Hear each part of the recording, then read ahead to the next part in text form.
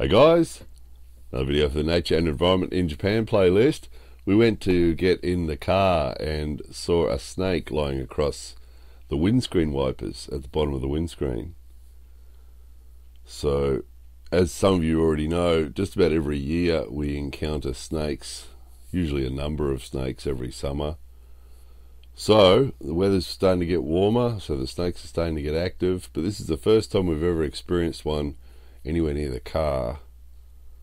We'd prefer not to find snakes in the car.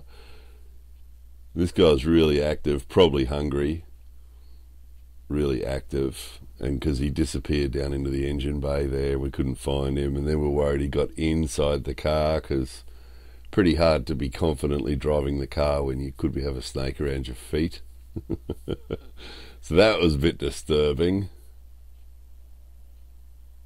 So we shifted the car out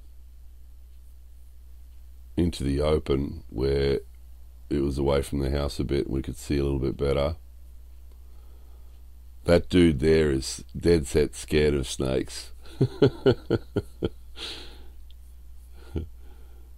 Not keen on snakes at all, but we got to get him out. So we managed to spot him down there.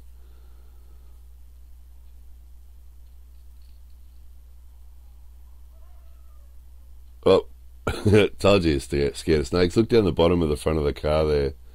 There he is. Pretty active. It seems to be, again, we're not snake experts, but it does seem to be another one of those rat snakes. So theoretically it's harmless, but we don't want it around the house where there's kids. So we catch them and we take them and release them in the rice fields. So yeah, if you come to Japan in summer and you're out in the countryside a bit, you will be seeing some snakes. More videos coming soon.